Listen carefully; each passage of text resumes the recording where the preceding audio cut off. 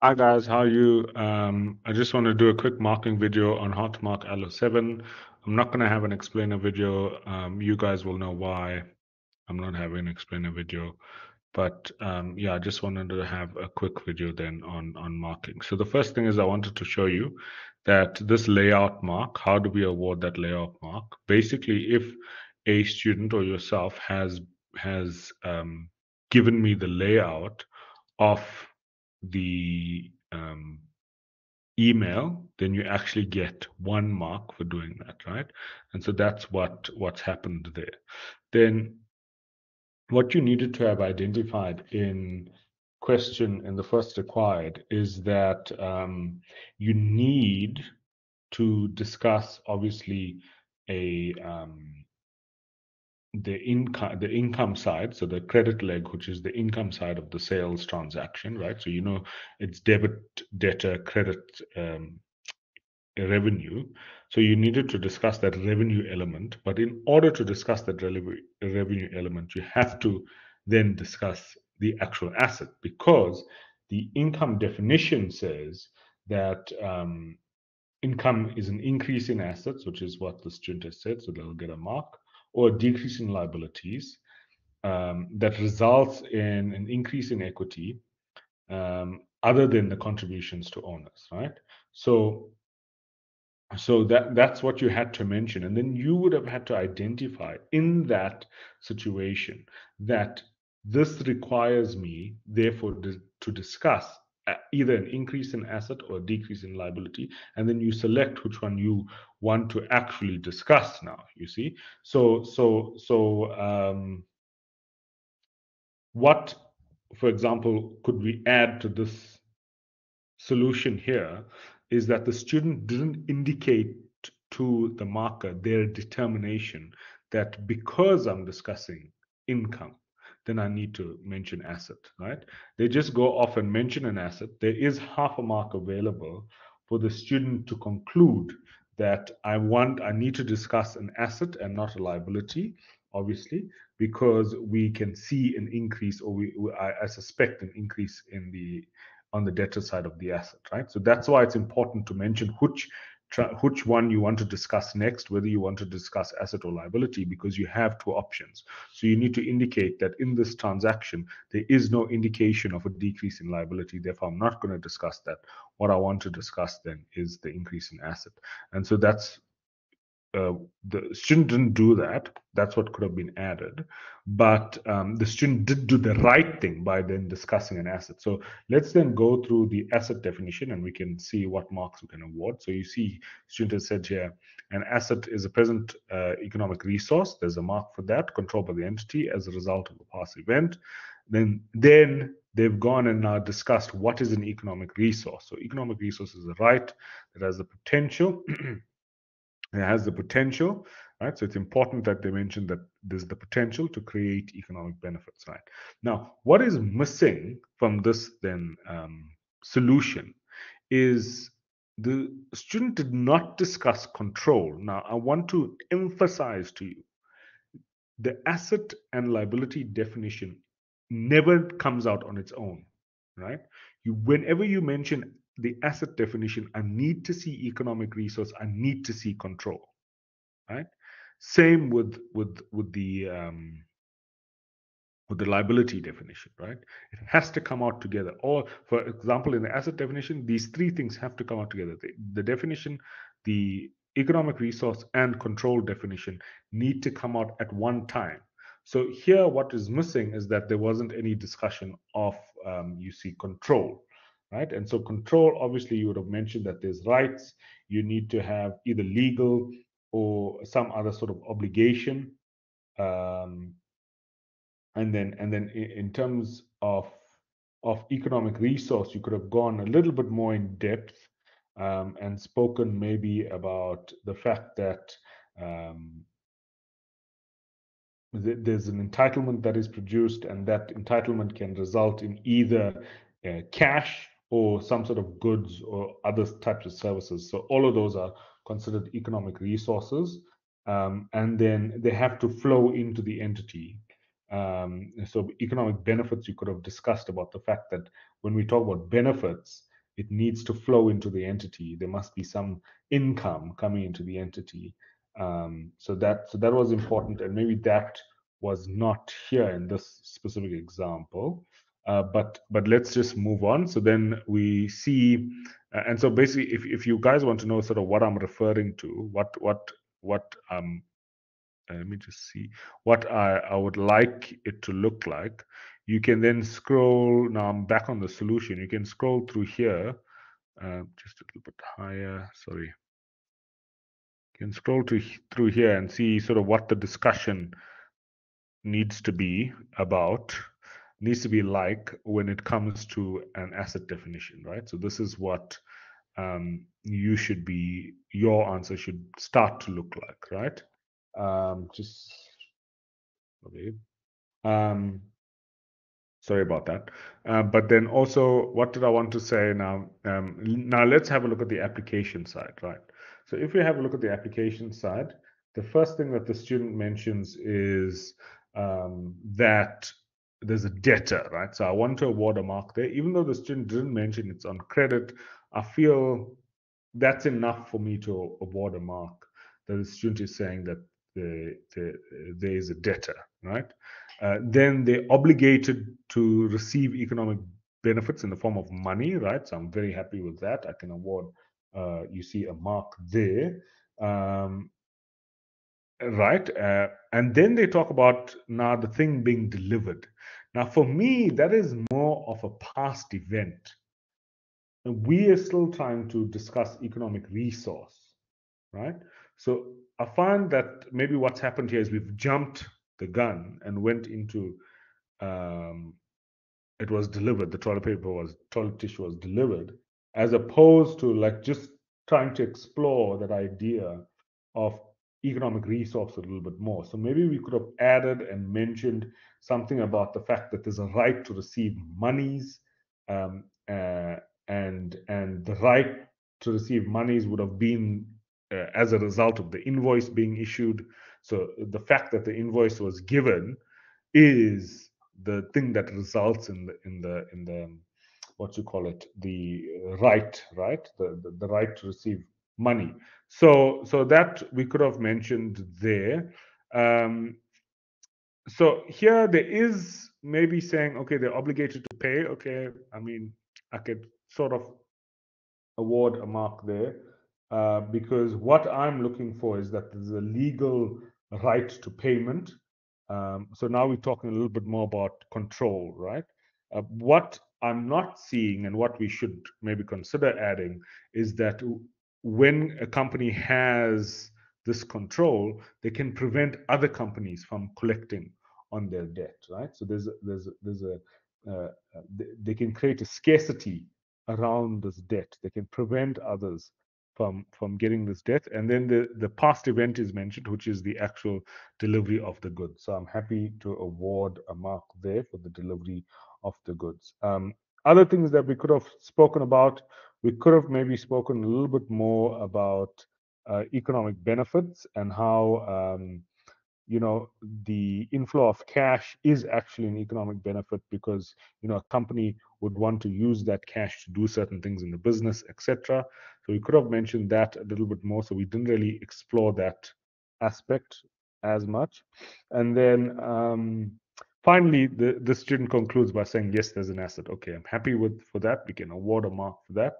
It says, because we have an asset, so basically now they're returning to the income definition. Okay, the student is now returning to the income definition, saying, okay, so now that we have this asset, right, we can say that there is an increase in asset because there's an increase in this debtor. So that is correct. That we can award a mark for. The thing we need to now discuss is, how does this relate to equity? So in this, for example, thing, the student says, okay, there's an increase in equity. I feel that could have been explored a little bit more, in that maybe we could even have given the accounting equation, right? And we could have said, okay, this is how it increase. When there's an increase in assets, it's then going to increase the equity. So I feel that could have been explored a little bit more. But the fact that the student has basically indicated that there is an increase in equity, I'm definitely awarding a mark there. And then it doesn't result from the owners, that's okay. Yeah, I think we can award a mark there.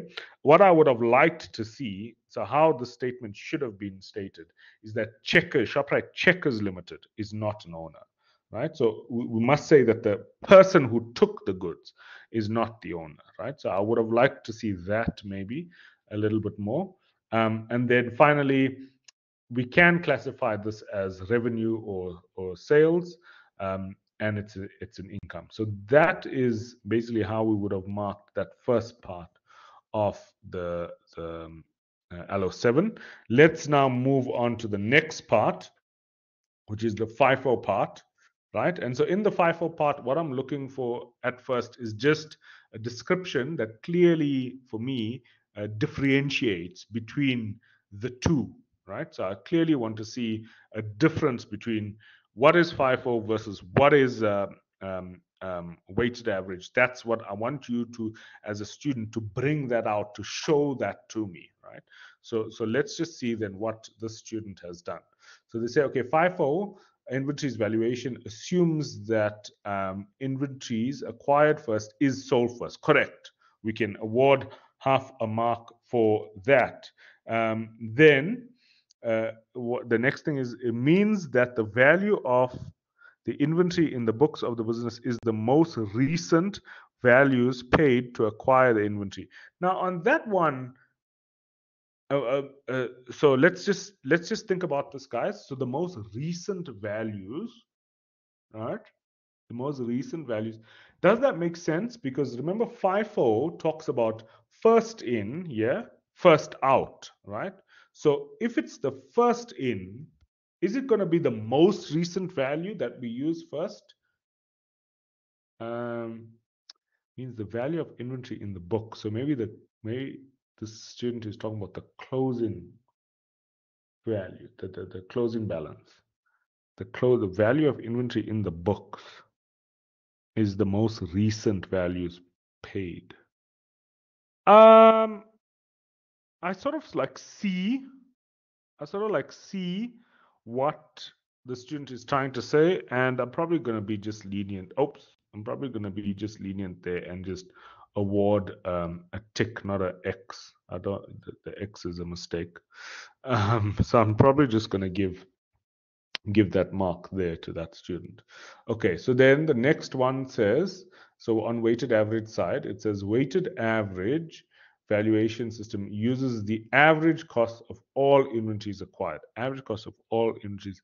Average cost of all inventories required. Okay, right. Therefore, the value of inventory changes when each purchase or return, with each purchase or return, when the new average is calculated. Okay. I, I feel like that's probably saying the same thing. Now, this is an interesting thing, and this is something that you guys need to watch out for when you do your tests and exams. Is on the FIFO side, we mentioned what happens with the balance, right? We said the balance, the amount, the value of inventories on hand, or the closing amount of inventories is the most recent value. So how can we say that, right? For weighted average, maybe we could say something along the lines of the closing balance of inventories is measured at the average cost then of the inventories throughout the year. So just to make sure that we are comparing apples with apples. So when the person is reading it, they're seeing the same thing on both. They're seeing the same thing on both sides being compared. Here, I could probably only award one mark. If I'm pushing it, maybe I could award another mark, but I'm not probably not going to, right? Um, Okay, so let's then go for remember we said we want arguments for and against. Now, I mean, we did this in class. I asked you to do this in class. So I'm expecting that the answers are good here, right? But let's just see what happens.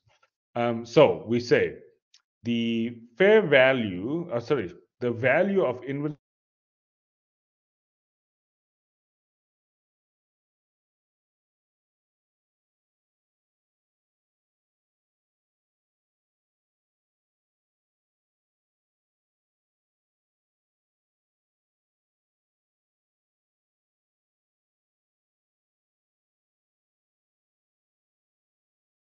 Okay, I assume we're back. There was a little bit of load shedding that took place in my office, um, but we should be okay.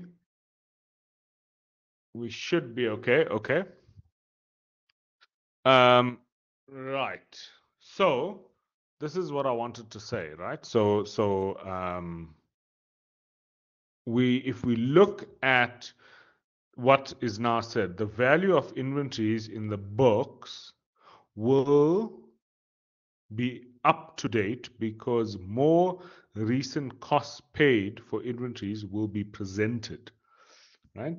So basically they're saying the val will be up to date, more recent. Uh, so so K. I'm not so sure that there is something there that I can award a mark to. Sorry for the beeping. It's just the load shedding. But I'm not so sure that there is something that I can award a mark to there. Um, we could probably argue that what the student is trying to say here is that the value on hand equals the replacement value. So I can probably give them a mark, right? Um, but it's sort of like a stretch. So it's like, ooh, it's like I feel a bit uncomfortable about doing it. Okay, so the next thing is the positive effect on taxes, okay, that they will pay because the average cost being used of inventory, the higher recent purchases of inventory will cause higher average price, leading to increase in cost of sales and decrease in profits. Therefore, it will reduce the tax payable. So I think what they're trying to say here is it can be used to manipulate tax, and I'm not so sure that that's right. I think you're going to end up paying a lot of tax maybe in year one, and then in year two, you'll end up paying less tax. So on the whole, it'll wash out of the system, right? So it's on the whole, it's going to equal out. So over the course of 2 or 3 years, whether you use FIFO weighted average is going to be irrelevant, basically. Okay, so then the FIFO method can cause the inventory to be overstated. Okay, so maybe they're talking there about fluctuations because usually a high price is paid to record the value of inventory on hand, which would not always be the value that the inventory can be sold for a necessary future reporting date. Okay, so yeah, I think we can sort of say, okay, um, so yeah, the first part, I'm happy to award a mark there. The next part, I'm also happy to award a mark there because what she's basically saying, or he or she is basically saying, is that this the value on hand might be an unrealistic representation of what we can actually sell this thing for, right? So I'm happy with that as well because of fluctuations in the market might move on, but because we're holding on to the old original cost or historical cost, we might be holding on to a value that's not relevant, right? Then on the weighted average side, if um, prices are very volatile, the average may not be reliable. Happy for that. um, and the figure may work out with valuing inventory, reliable figure to work out with valuing inventory. So I'm happy with that. There might be some unreliability specifically with like a specialized or niche item. It might change the way we make decisions. So I'm happy to give that one to that student. Okay. So let's then move on to 3. So required or query 3, it was only for 2.5 marks. So really, we weren't looking for you to actually write a lot. Um, right? So, for example, I wanted you specifically to mention something about there being a prepaid expense in the 200,000. I also wanted you to mention that the reason why there's a prepaid expense is because we need to practice accrual accounting. The accountant didn't make a mistake, right? And the financial asset that Miss Luxury will see on the balance sheet is actually this specific prepaid expense, right? And that expense that she's hoping to see will actually come next year. So that's what we were hoping for you to say. So let's see what it says here. Let's see what the student says here. According to the framework, an asset is a parent obligation controlled by the entity as a result of a past event. Okay. The case of the definition apply in the case of the definition above, apply the year end December because the economic resource exists. UPP will receive an economic benefit in the form of the rental space. Okay. In the upcoming year. Okay. I can award a mark there because the payment was made on the 15th of December. Okay. I think there's still one mark only there, or half a mark at least. Then it says here, therefore, the accountant did not make a mistake. That's exactly what I want to see by not recording the rent expense in 2022 because there is no increase or decrease in assets or liabilities, and was rather recorded as an asset, which is a prepaid expense. So I'm happy to see that. But what I'm not seeing is then how are we then addressing Miss Luxury's expectation, right? If you go to the question, you'll see I asked there, address the expectation or the fact that she expects to see, this expense. And then basically what you would have had to say is there isn't an expense, but there's an asset in 2022. And then in 2023, you're going to see the expense that you're looking for, right? So that so in this last part, there was it was a dual question. It was two questions in one, right? Two questions in one were being asked, and that was what does accounting mean, and then what do accountants do, right? So I was looking for for you to deal with two separate answers, right? If you did it together, that's okay. We can mark it together. That's not a problem. But I was actually aiming for there to be two separate answers, right? And then it says the role of an accountant is to ensure that the financial records of a business gives the right, reliable picture to the people that need to make decisions. That is fair, right? That is fair. I can give a mark there. I like the fact that also the fact that people who make decisions is brought in, so I can give a mark there. It then says, and so basically now how I'm marking this is I'm marking it as if the student has only presented me with one thing to answer both questions. So what is accounting as well as what is an accountant. That's how I mark it, and that's why you'll see I'm awarding like one mark that maybe comes out of the section that talks about what is accounting, and then one half mark from what do accountants do, right? So I'm trying to mix it and trying to get a right uh, combination of what the student has done. The accountant should help uh, others to gain an understanding of the overall well-being of the business and how they are performing. Okay, and then you were asked for an illustration. This is quite interesting. Um, when I was asking you for an illustration, I wasn't necessarily meaning a picture, right?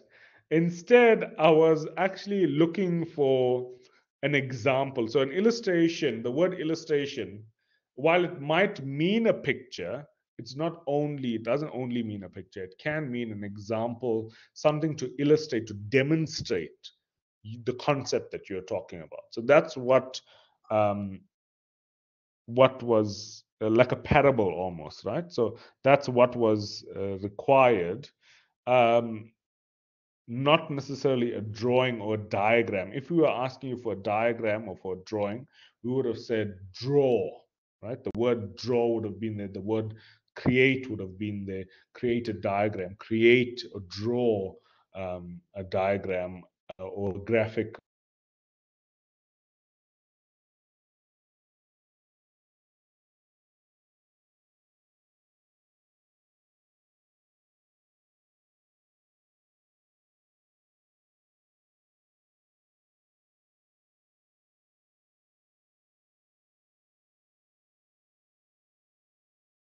You would actually explain this to a child, right?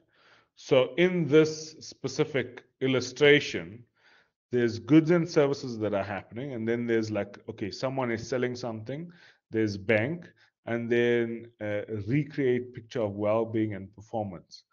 And this is basically the financial statements, right? So I like the fact that there's an illustration of something being sold.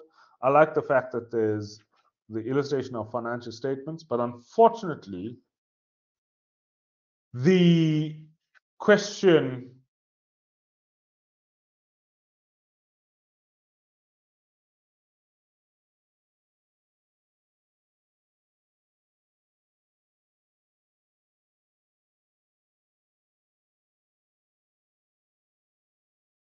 wasn't answered. So therefore, we actually can't award any marks for this section. Okay, so that's basically how you would mark this specific paper. I think the student has done well, and I think you also would have done well if you guys didn't cheat. But yeah, so that is our marking video, and I will see you again soon. Thanks. Bye bye.